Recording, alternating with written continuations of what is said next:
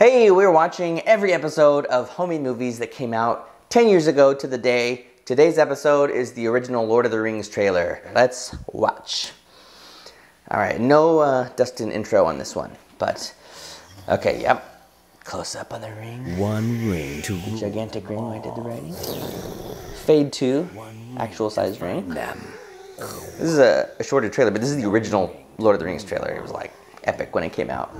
And in the darkness, bind them. I do all these videos, by the way. Ooh, yep, grabbed it. Coming up is this huge long shot with like every character. Okay, she did a little bit there. That one's cool. Great lighting.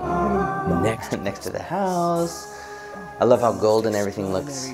Okay, I'm just waiting for the... Oh, that was the first time we used the jib ever. Just pointing down on the couch, dropping those fake leaves.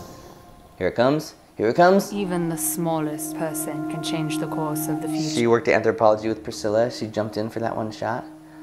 I'm Frodo, which is fun. Love that wig. I had that wig forever. Okay, here we go.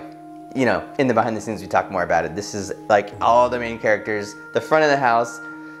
We hired another person to hold the camera. That's Norwood right there. Norwood, he actually ran Cinefix at the time, and it greenlit Homie Movies as a series. So shout out to Norwood for jumping in as a cameo. And there's John O'Brien, who played two characters in that shot. You gotta watch the behind the scenes to see what that's all about. All right, well, kind of a shorter one, but such a classic trailer. We had to do it. So next week, we've got another sock puppet episode.